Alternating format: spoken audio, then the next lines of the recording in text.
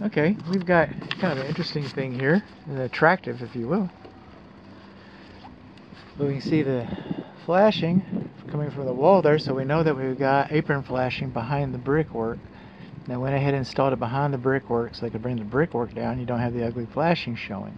And then I got some weep holes up here, so I was kind of noticing that, so that was kind of a neat thing. I thought that was an attractive, unique application. Now, when you have the roof covering this low of a pitch, you should have 2 layers of underlayment underneath it, because you don't have enough pitch, because of, the science of water cascades down these.